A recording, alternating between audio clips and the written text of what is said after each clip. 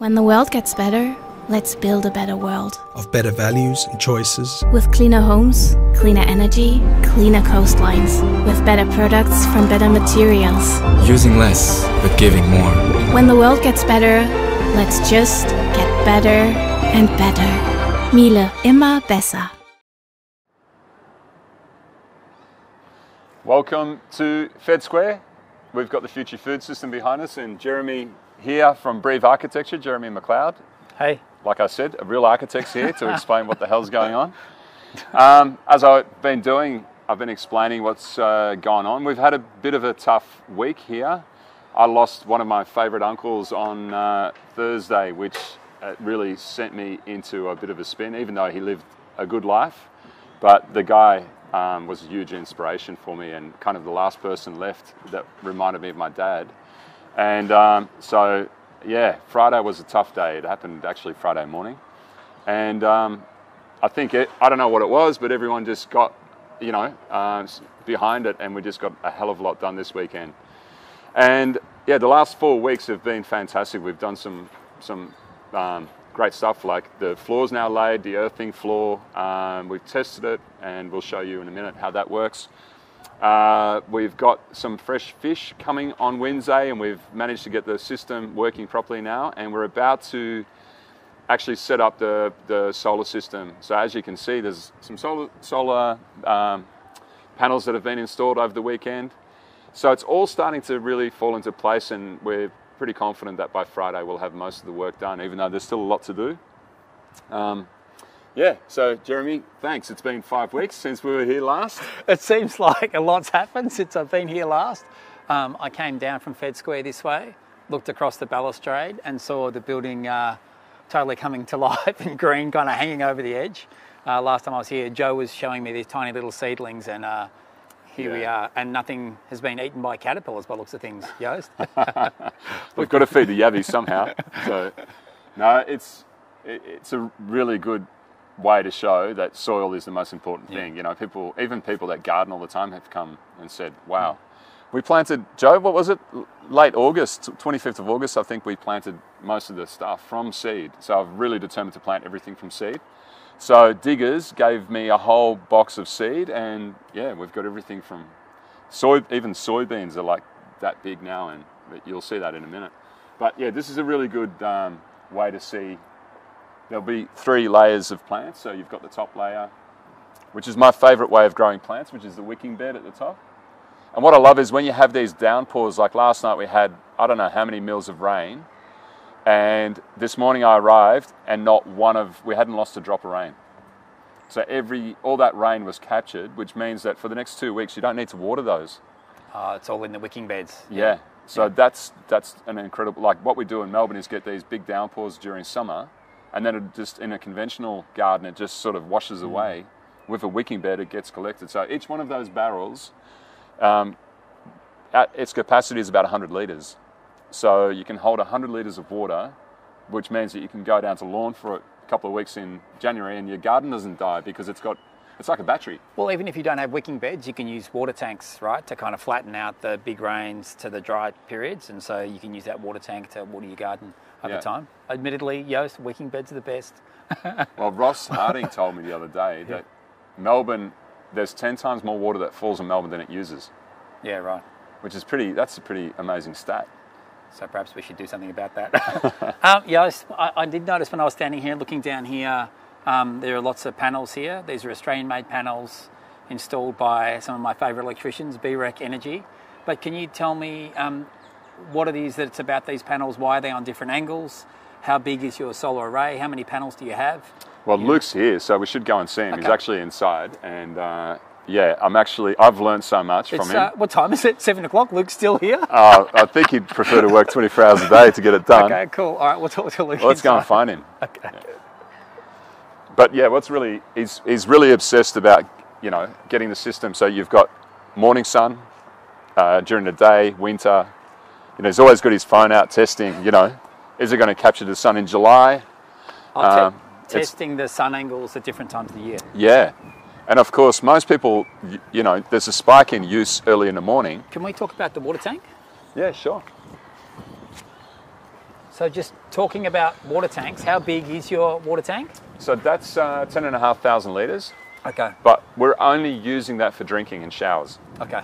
Because all the other water that we're using is captured and filtered through the shipping container tank. Okay.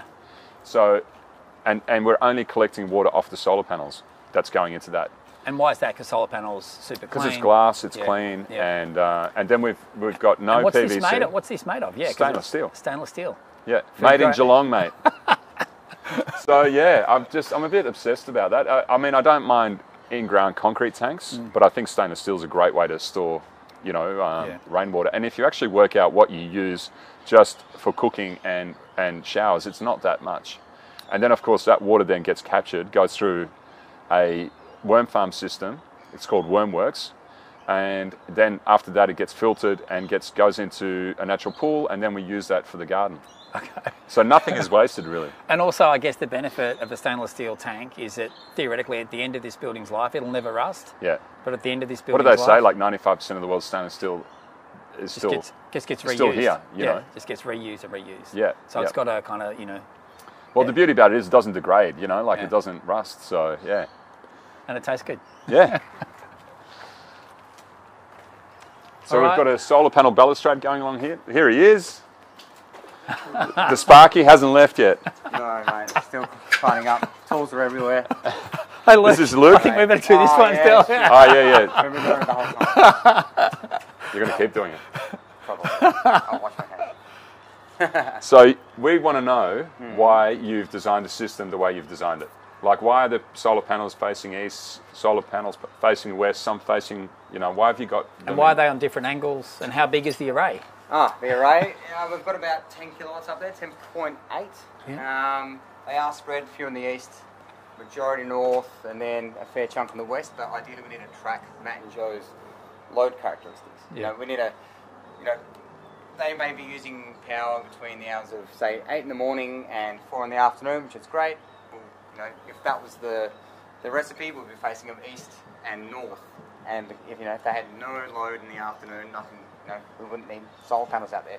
But because they're going to be here all day, and potentially cooking all day and prepping all day, we need to make sure that we've got solar production when they're here live doing it. So And then, given that they're going to have, be feeding different people at different times of the day, then have you got battery storage in there as well to kind of help shape that out?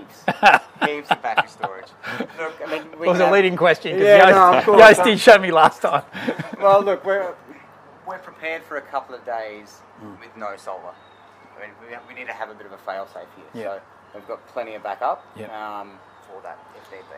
Plus, this is all about working with the system as well. So it's about, if you can't, you just leave things till the sun comes out again, And I think that Matt and Joe are definitely those kinds of people that will work. Okay, we've got some good weather coming up. Let's save the washing Yeah. till that weather comes up. We'll get the washing machine going when we get a sunny day. And Yeah, well, and that's all part of the education process. I mean, you don't just install a solar system and give them the keys to the solar and nick off. You're never going to get anything out of how the solar works. So the more Matt and Joe know about how to use the power, when to use the power, and as you said, when to prep for the days ahead, yep, that's absolutely vital for the survival of the system.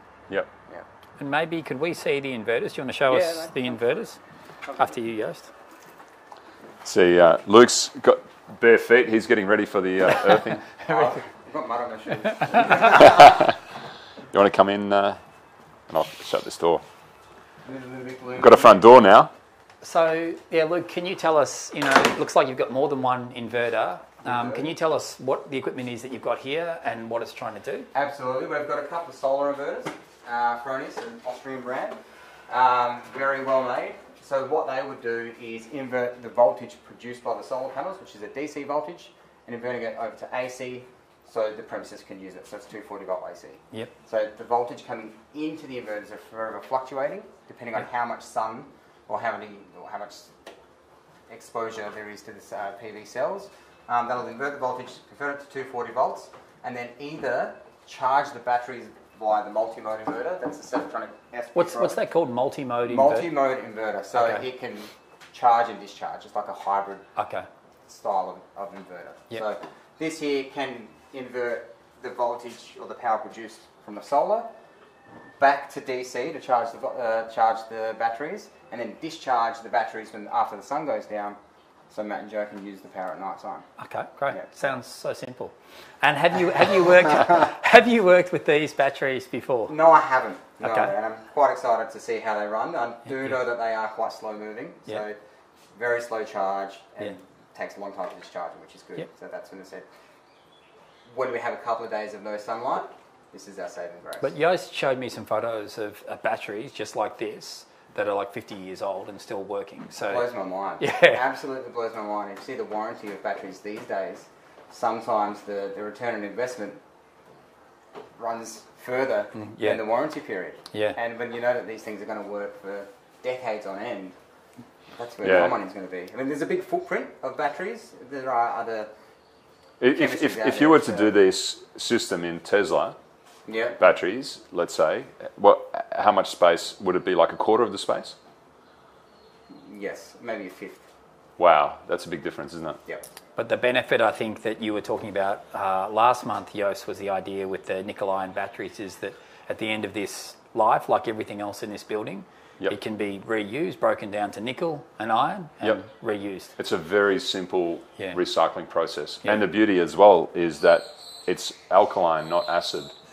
So I know of people that actually use it as a herbicide, so they kill weeds in their driveway with it. But it actually becomes food. So it's not toxic, so you can actually use it on your plants if you dilute it enough because it's got all the nutrients in it. Yep. And the crazy thing is that they actually absorb carbon, as I said last time. If these have been cycled in for so that's the thing about nickel iron that I've learned from speaking to people. If you've got a beach house and you go there once every 3 months, they won't work for you unless you leave the fridge on, you leave lights on. So they need a bit of load running. You need to use them continuously. Whereas other batteries, you can flick stuff on. But you can see here the amount of carbon that one battery pulls from the atmosphere.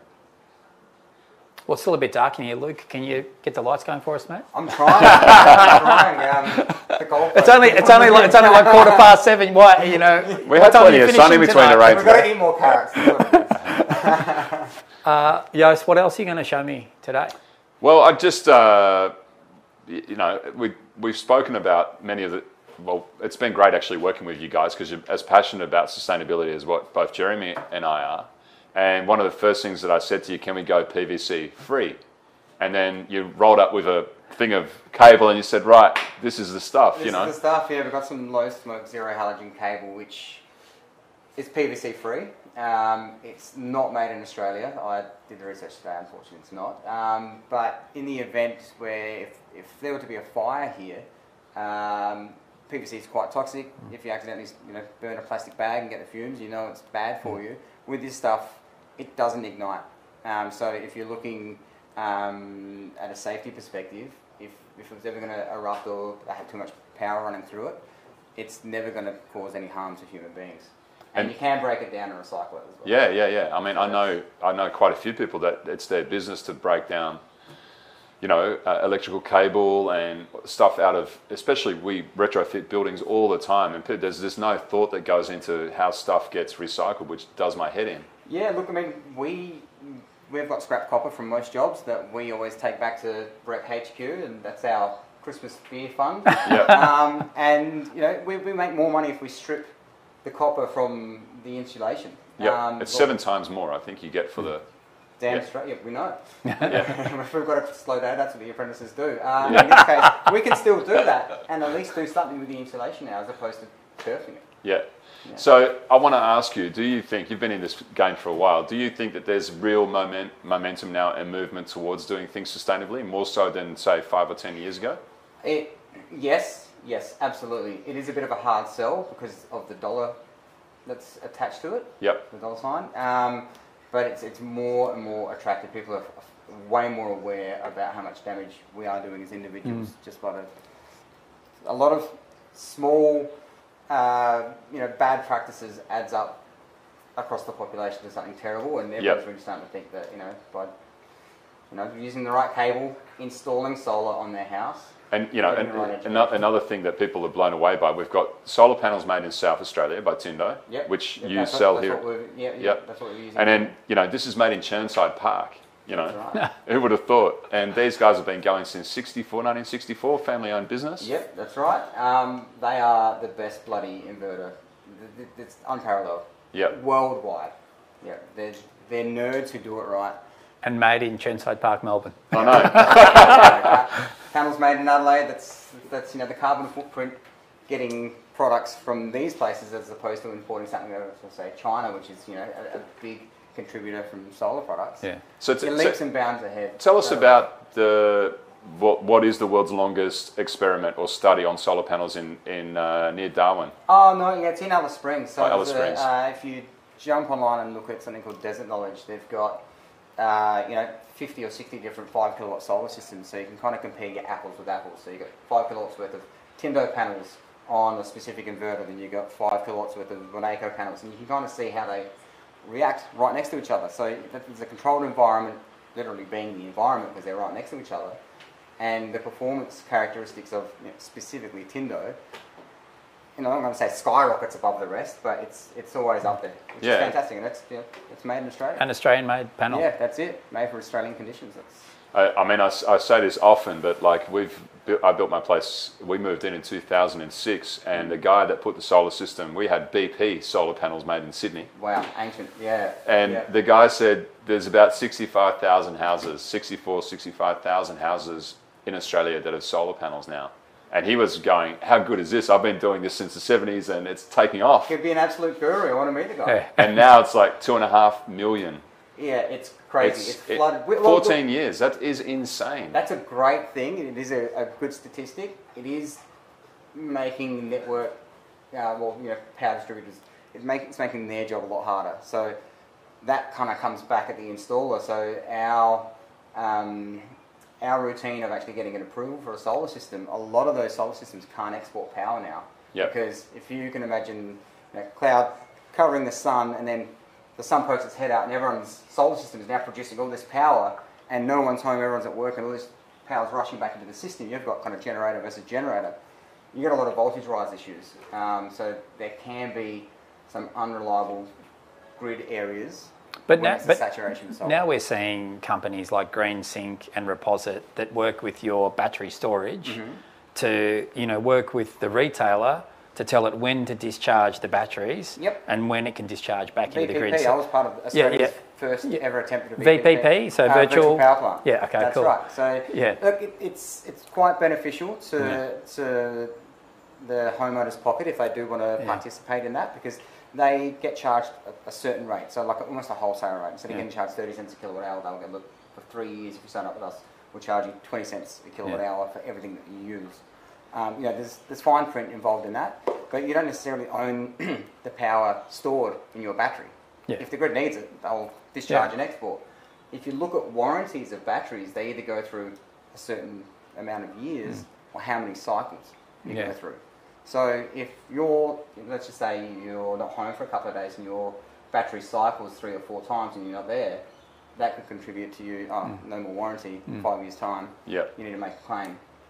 So with the right education, I kind of feel like... I kind of feel that the time now, because of the wage, we're paying such high wages in Australia. So let's say, I think that the system is now almost more viable to be a decentralized system than a centralized system. So if you look at, I've got a friend that works on a truck and they cut the limbs off trees on power lines. Yep. So you've got 2 people, you're managing traffic, you've got a guy on the truck and you've got somebody in a boom, and he said it's like a night, if they do it for a night, it's like, $5,000-6,000 for a night, and then next year they've got to go back and cut the same tree again. And you times that by, and every year I think it's 200,000 or 300,000 power poles need to be replaced. And so you've got this, suddenly the costs of maintaining that system are now so high, and the energy that people are consuming, I believe it's 54% reduction in Victoria's energy use in the last 5 years overall, yet our population has grown by 500,000. So you've got a huge drop in energy demand because we've got we're adopting great like heat pumps instead of conventional hot water systems. We're using LED lights. we're only scratching the surface. I think that our energy use and consumption is going to drop even more. So you've got these power companies that are like holding this really expensive infrastructure that they can't, and suddenly people go, well, why would I connect to the grid? You're charging me a fortune to connect to the grid. Yeah. Like it cost my brother, was going to cost him $50,000 to get power brought to his new house in Buxton. Wow. And it cost him $48,000 to be off grid. Yeah, well, it's a no-brainer. And you never get an electricity bill. No. I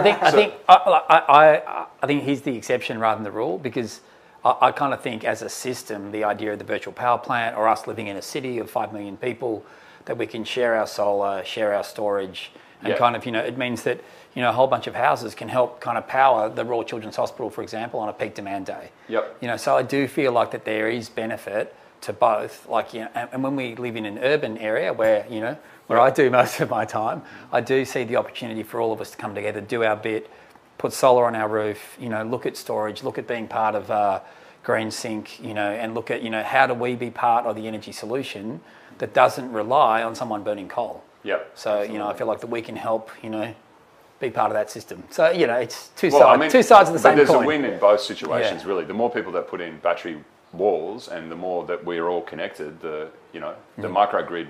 It's education. You can't just slap one of these things on everyone's, or in everyone's house and think it's going to work. People need to be educated correctly on how the flow of energy goes and the demands and tariffs work. I mean, after we do every job, we don't, I was saying this to you before, just throw someone the keys and there's your solar system. You need to invest the time in someone, and I don't really want to leave anybody's side if they don't know what the hell is going on. Because if I put my hand on my heart and go, look, this is costing you 10 grand, it'll save you about $2,500 a year in your electricity bills. 4 grand, 4 years later, you should have your money back. Yeah. And I'm pretty confident at every time I put that on paper and give it to somebody, and I need to ensure that maths turns out. So I need to make sure that client knows exactly how and when to use their power, and also I'm mindful about their capital expense as well. You don't have to spend all the money in the world. Yeah. And people go, I want to be off grid, I need a battery.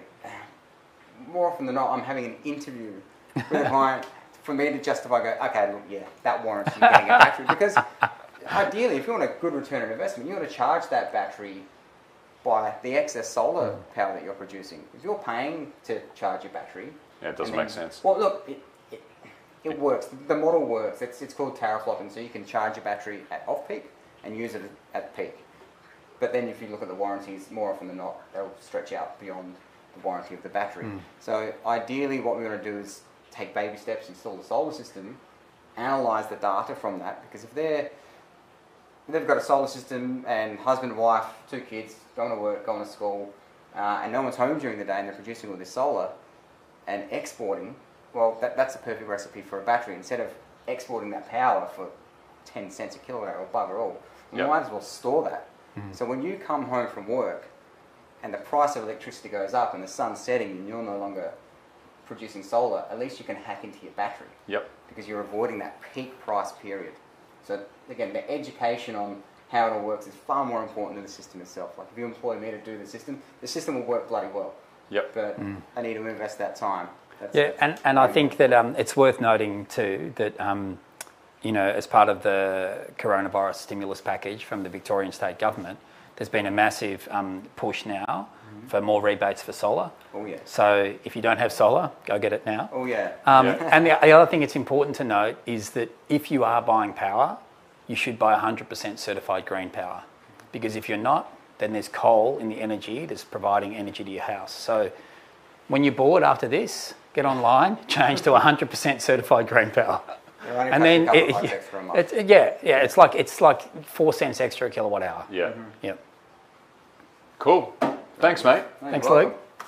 And I'll see you tomorrow morning.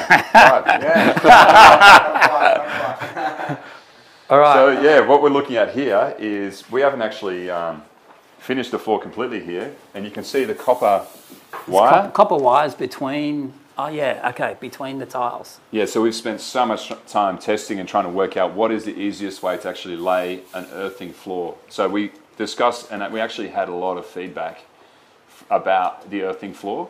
And so the idea is that you connect it to the Earth's magnetic field, and so you're able to discharge any radiation that your body absorbs because we're 70% water. And so I was really keen to develop a floor that allowed you to do that, and I want everybody that walks in when we finish to walk in bare feet and experience the place bare feet, like you would at a beach in a garden. And so, yeah, we laid it 500 different ways, and we spent 2 weekends trialing. In the end, I got so frustrated, and it turns out that the easiest way to do it is to do it this way. And so we've just stripped some cable and laid it in, and you can either plug it into a wall so that you're using the earth in the wall, or you can actually connect it to a rod in the ground and the way you would earth a building from an electric point of view. The easiest way to do it is to get Lockie to do it, right? Yes. And Joost, it feels quite cool to touch at the moment. Yeah. But last time I was here, you were running hydronic under the floor, and it looks like you've got copper running under the floor here. Yes. So and then you've got and then you've got this thing, hot water service, that is that was there, but because we had to finish tiling the floor, we've actually moved it out of the way, and that does both hot water and our hydronic heating. Yeah. It's about 75 to 80% more efficient than a conventional hot water service. So this is a heat pump? Yes. And so it works like an air conditioner, but it does it for water instead of... I know, but I still can't get my head around how it works. Can you? No. I had my chemistry teacher explaining it to me. So. It's like in Holland, it's -20 and it gets heat from the air. How does that work? So basically what it does is it pulls air from outside through and takes out the heat, and it can work at below zero with minor temperature differentials. Yeah. But it's so efficient, and there's again the Victorian government have huge incentives to install these, and you should, because they are so much more efficient than a conventional hot water service. And importantly, it runs on electricity. Yes. Not gas. That's so it's right. more efficient than gas, much more efficient than gas, and it runs on electricity. Well, it's 75% more efficient than gas. Yeah. And the numbers on electricity are huge. It's higher. So, and if we want to be building a future without a lot of carbon in our construction industry, we need to be doing it with electricity. Yeah, and the beauty about this is as well, you can actually connect it to the system so that when you've got a lot of energy, it actually, it's another battery. It's no different to that battery, really. So using the hot water to store thermal energy. Yep. So using that as a battery when there's lots of solar in it. Okay, that's great. Yeah. Yep. Luke's setting all that up for us. Yeah, okay, cool. And then, of course, we've got the condensation that comes up. Usually reconnect systems when that hasn't. That's the actual model that we would install for a reconnect system. Okay, when cool. When your system detects export, Yep. it'll flick a switch to turn that on, and then just turn that on and use power until you no longer produce the solar, and that'll turn off again. Oh, that's great. You're never paying water, and that's the most expensive way to use power. Yeah. Heating or cooling it. Yep. Well, someone told me, and I don't know if it's true, but someone told me Don't let that stop you, that 40% of the world's energy is used for heating. Yeah, absolutely. And if that's true, I find that staggering, and no one's been able to say whether that's true or not, but it's... Well, Melbourne is a heating climate, so we use more energy for heating than we do for cooling. Look at your winter electricity bills. They're always higher than your summer. Yep. And Joost, can you tell me about this? What's this setup here? So this setup here is you had some mushrooms on the walls here last time. Yeah, this is like a total complete experiment. This place, and so we've actually modified and changed it 8 times, but we've really settled on this. So the Steeble Eltron system goes here, and then as part of Joe's daily and Matt, it'll be Joe that's doing it. Matt's fucking useless at this stuff. No, but there's a shelf here, and then the hot water that is comes out of the back of the hot water unit, which normally just goes away, actually fills up what steams and keeps and monitors this is the mushroom, basically. Okay. So all the buckets of mushrooms, 48 of them, will be in here, and that will also be connected to the steam from the shower. So we get steam from the Steeble. And the shower's right behind here, and so the reason why this is all here is because the tap for the hot water unit, for the hot water in the kitchen, which uses most of the water, is right there, and the shower is right here. So we've got everything within. Really close to the Steeble Eltron heat pump. Yep. So that you don't have a long run, so you're not losing heat through your hot water pipe. That's right. And so it's more efficient. In my house at home, our shower is about 8 meters, probably 10 meters away. And it just like, that is the biggest waste of water you've ever, you know, turning a tap on, waiting for hot water. So I'm not going to make that mistake again. I did the same thing in Dalesford. We had everything within 3 metres of the hot water service. And can you imagine how much water that saves over the lifetime of the house? So yeah, this is kind of like the central hub. And it's great because a hot water unit will, of course, expel a little bit of heat, and the mushrooms don't mind that. So it's all, you know. Yeah, okay, cool. Yeah. And then again, using copper because, yeah. Copper's really valuable at end of life, right? So it has another life at the end of this building. You never see it being thrown away. No, You'll correct. never find copper in a skip. In fact, sometimes you don't find it on the building site when you turn up in the morning because someone's taken it. Let's go upstairs. Okay, cool. Are you cool? Oh, you got another? Oh, no, I was just wondering whether you wanted to show us the bathroom or not. Or do you want to wait till next month? No, we'll wait. Yeah. Okay, yeah. it's looking good. No, I'll show you upstairs. But we've got our net. This is the net that was made in Williamstown for us to stop us from falling down the stairs first of all, but actually weave cucumbers and that sort of thing. Can I just step through the door, Joost? Magical glass. So yeah, this is the kitchen. So these I'm really excited about. This little project has been 5 years in the making. At the footy club in Monbulk, I met a bloke called Tremaine.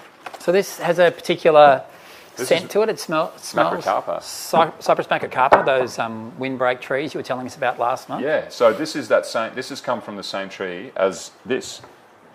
Okay. So yeah, it's macrocarpa, and these were made by Andrew Aramore in Ballarat, who made the kitchen. Smells beautiful. I know, I love it. I love it. And you know what? Like, it's at the Stoke House, and the Stoke House is probably 3 years old, 4 years old. I don't even know. And you walk in, and you still smell it. You can still smell it. Yeah. It's so good.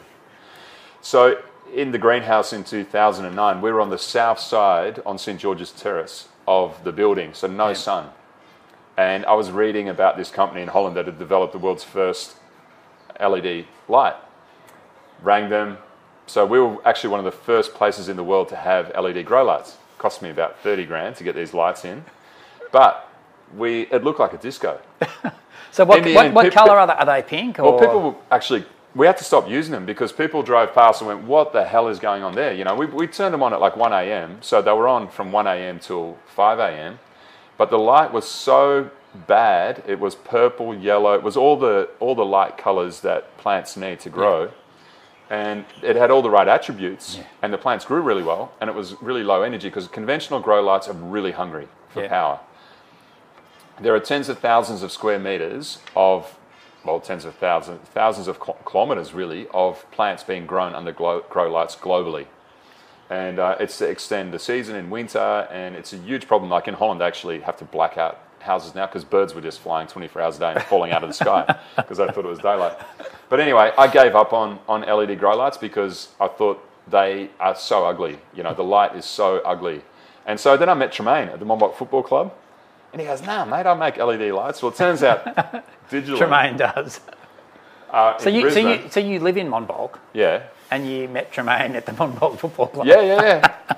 And he goes, "Oh, I've just bought a business in Brisbane and we make the world's best LED lights." And I said, "Well, if you can make a grow light that works and looks good," and that's how this project started 5 years ago. And these lights have just been tested for a year at Queensland University, and they've got all the right attributes for plant growth, and they don't use any energy. You know, so you've got So when we come back next time, can we see what colours they are? Yeah, well, we actually had one going today, which I probably should have. Because they've just arrived, and these just arrived, so we're installing them tomorrow. Okay. But the light is beautiful. And so we've got them in all the spaces, because I know this is a big problem. This is like one of the number one questions I get, because plants need light, water and nutrients. Yeah. And for our cities to become urban food bowls, we need to sort the lighting out, because we've got dark laneways that need to be lit with energy. I don't think will be a problem in the next 5 years. So when we've got tons of solar power, we can light car parks, dark floors, you know, even stairwells. We can grow food anywhere as long as we can get that energy from up there and run it through one of these lights and grow food. So they've tested it on food crops and on just indoor plants, and they've had really good results. And there's been some work done by an academic at RMIT, Elizabeth Taylor, believe it or not, that's her name. What a name. Yeah, and she's identified that there's over 30,000 vacant car parks in Melbourne currently. Oh my And God. so, My what do brain's- you do with the car park? Perhaps Turn it into a real park. If you could put light in there, then you can get water to it, you can get nutrients to it. Then perhaps you can actually turn it to a place for food security, a place to generate our food locally, without a whole bunch of food miles and carbon attached to it. Well, we've got water. So, I mean, the Rialto alone on its own releases 400, when it's full, releases 450,000 litres of water a day. From what? Grey water. Oh, grey Washing water. hands Okay. and, Yeah. Okay. So, I mean, and a lot of that water is not really, I mean, if we knew that we were using the water, we would separate the water from the toilet to the water that you use for washing your hands in. And there's so many great systems that are available that can clean that water through electrolysis or filtering. And so, you know, I've got no doubt in my mind that urban food is the future, and this is a big game changer. Well, I we think. hope so. Otherwise, Matt and Joe are going to get a whole lot thinner while they're here. Have a look at these the buckwheat. I mean, I've never grown buckwheat before. This is the first time. That's just out there. And when I read the Diggers seed packet, it said ready in 6 weeks. I'm thinking, No way. no way. Have a look at it. It's already, the first seeds are already being pollinated, and first flowers are pollinated. Joe and- can almost reach out and get it now. Yeah. Joost, can you tell me about why the use of stainless steel benchtop, and then what is this, and what's the choice of this material? Well, I mean, I chose this because I was cleaning a vase in somebody's house, Yeah. and they had this sink, Yeah. and I asked how old it was, and it was 8 years old or something like that, and it still looked like this. So I thought, wow. And because I've got black trims, black window frames, I thought it would be really good, practical way to use it. And I just love. I did consider. So what's this constructed of? It's a like a what do you call it? Is it It's steel, but Yep, it's okay. got like a carbon like a coating on it? coating on it. Yeah. Okay. And then I was considering doing a zinc Yep. sink, Yep. but you know, the welds and soldering the welds and trying to make that all work. And so this is zinc, not stainless. Yeah, this I is thought we zinc. talked about that last time. Yeah, the guy that actually did this. Because it does feel nice and soft. I love zinc. Yeah. And I just, in 100 years' time, long after I'm gone, I know that this will look even more beautiful, you know. Yeah. And I love it when you get lemon and acid on it. And And just like copper, it's worth something at the end of its life, and so it will be reused. it was really interesting because I said to the guy, gave him directions, and most people need, you know, that need to know exactly what. And he goes, no, I know where you are. How? He goes, I know Fed Square. I've spent 2 years putting all the zinc. Putting all the zinc on the outside. And it was the same guy, you know. So And they put zinc on the outside here because it doesn't rust. Yep. Lasts indefinitely. Yep. So Joost, you're going to show me the buckwheat? Yes, let's come outside and see the garden. So we had our first cooking experiment here yesterday. Matt and Joe were cooking for some friends, Matt Forbes and a couple of his mates. And yeah. So what I've done is planted what you call sacrificial plants. So my philosophy is that if you try and grow things that, you know, I'm trying to grow stuff without chemicals or pesticides or anything, you're going to get caterpillars, and you're going to get, you know, butterflies laying eggs and all that sort of stuff. So you may as well plant stuff for them so they don't touch the stuff that you can see. So you can see the kale they've gone crazy for. Yeah, it looks like the kale's been really stripped. Yep. But then you look at like the beans and the other stuff, it's perfect. So But Joost, there's no caterpillars on this now. Where are those caterpillars? they're up at being fed to the yabbies. So you really fed the caterpillars to the Yeah, yabbies? yeah. Okay. So And it really is a closed loop system. Well, I mean, and you know, like I've got chickens at home. We've got a couple of chickens coming here. They're not here yet, but they go crazy because they're just chlorophyll-filled, nutrient-dense bugs, you know, that they go crazy for. So, and this is a soybean. And so what's your plan long term to Eggplants. stop caterpillars eating the rest of the... You just food? keep planting stuff. Like, you know, there's lots of things that caterpillars prefer over. Herbs and stuff are usually a little bit more resilient because they've actually, the reason why they're herbs and why you use them is for that, you know, that smell and flavour, which is actually repels a lot of insects. But But have you planted specific plants to try and repel you know, caterpillars or Yeah. So there's upstairs you'll see calendula and certain things interplanted and. Well, when we go up there, can you show us that? Yeah, absolutely. Okay, cool. Apples are starting to take off. I know, it's incredible. This is I don't know what the variety is, but I know it's from New Zealand and it's grown by JFT Nurseries in Monbog, and they reckon it's the most nutrient-dense apple in the world. It was bred by a New Zealander, and we actually lost quite a few on this side when we transported them, sadly. And then we've got parsnips, pumpkins, zucchinis. This is some native pepper, which is absolutely beautiful, and that's actually grape dried as well. And we've got dill. This is quite an amazing plant. This is a Japanese tea. It's camellia, and you actually in Japan they have this fresh, so they'll pick 2 leaves and then pour boiling water over it. We've got some oats. Oats are great to plant because... don't do that. Why? Joe's going to need that later. So you can see they're actually ready. When they start to produce that milk, see that milk? That's when they're ready to harvest. So you can actually juice them. It's really good if you have cancer, apparently. Has lots of anti-inflammatory properties to it. And you can see like the pumpkin is just going out of control. This is supposed to be going on the other side, but anyway. And I've noticed that this is horseradish. I absolutely love horseradish. It's just going out of control. We've got some asparagus, more apples, zucchini, mountain pepper, rhubarb.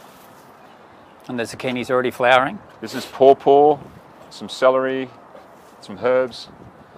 This is called a magic bean. I have no idea what it is. One of my favourite places in the world is a bookshop in Callista, and Tom Roberts' bookstore. Yeah. If you ever go there, it's insane. He sells all secondhand books, and he gave me 5 seeds, and he said these are the best beans in the world, and they're perennial. Did he trade you them for a cow? If Look he at- did, look at this let's rocket. climb up. Okay. Oh wow, thank you. That's amazing. The rocket is going really, really well. So let's go upstairs.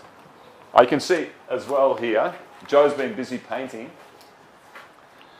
So that's been quite interesting actually, trying to find a completely natural way to finish, the floor. We're using Porter's lime paint. But it's amazing how many people say, yeah, we're natural, 100% natural, and then you start doing a little bit of research and you go, well, it's not 100% natural. You can't, 100% natural, there's nothing in it, And So is lime paint just lime and water? pretty much, yeah. And which is what calcium carbonate. which is what they've been using just forever. minerals. And of course, it's not that practical, but in places like Greece, they just paint their walls every year. That's what you do. Once a year, you just put a coat on it. Yeah. And the more practical It is practical if it doesn't off gas though. It doesn't off gas, and it actually breathes. So it was really important for me to use a finish that could breathe because of the carbon. We've put biochar in the walls. Oh, that's right, in the Dura panels. Yeah. Yeah, and so as soon as you lock it up, there's no point in having that. But also, It's kind of nice how you read the Dura panels as well. Like you read those shadow line between it, and so you can see that it's not a plasterboard wall, that it's something else here. Yeah. Yeah. All right, let's go go upstairs. upstairs. It's our Frankie kitchen for sink for the. This is going to we'll have the incinerator in it, and all the veggies, scraps, and everything will go through that and go straight into the biodigester.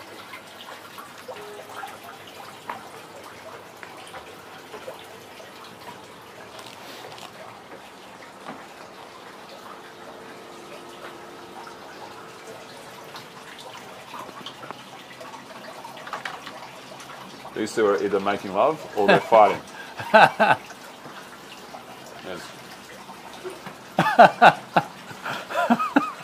They were having a fight. See how? Yeah. Put it in this one, you reckon? Yeah. There you go. So we had, we lost a few. We lost all of the barramundi because the system, without anyone realising that the system was turned off, which was devastating. So but it was a big lesson learned. Like we're that's why tomorrow we're wanting to engage the solar system, get the battery wall up, Yeah. so we don't have that stress anymore. Yep. So you've got to keep the water moving, got to keep the You've water got to- aerated, and you've got Yeah. to keep the nutrients moving out of the barramundi into the plants. Yeah, so it was really interesting because we've got the freshwater mussels in there, and we lost 2 freshwater mussels, and we spoke to the guy in New South Wales. This is Chris Bissell's from Full Potential Landscapes, legend that's set all this up, and he's gone, we've got to get the fish in. The water's too clean. They actually, the mussels rely on, and that's, I thought, what a lesson learned, Yeah. So yeah, this is pretty intense. This has just gone absolutely crazy, as you can see. This has gone really, really, really bananas up here. And there's like here I've planted a bit of borage, but these are chickpeas, and the chickpeas are actually very close to flowering. Then I planted some salvias up the end here, which will grow over. These beans need to be staked. Magic beans. From Callista Bookshop. And you can see the snow peas had, like Joe said, no flowers yesterday. They need to be staked. Here's a calendula that started to flower. You can see the first beans. So these were all, I'm not lying, they were all planted on the 25th or whatever of August.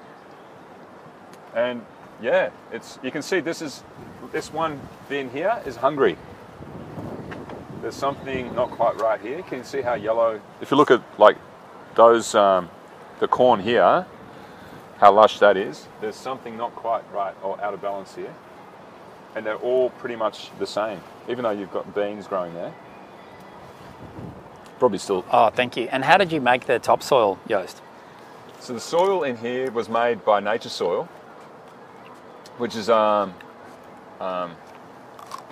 couple of guys, 3 guys in Monbulk. It's good. Silver. It's good, isn't in it? Monbulk, of course. Everything's in Monbulk. Anything you want, you can get in Monbulk or Callista.